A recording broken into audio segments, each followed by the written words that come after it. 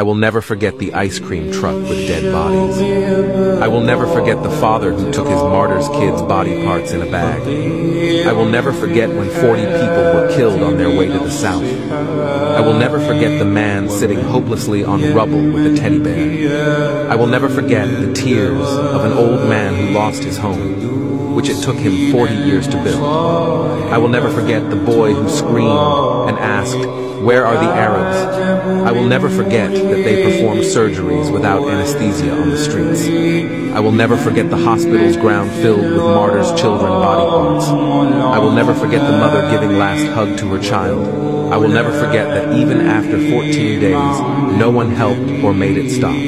I will never forget war crime over war crime and calling it self-defense. We will never forget the silence of all Muslim nations, even those who call themselves nuclear powers. But don't worry, Allah is watching. Unquestionably, the help of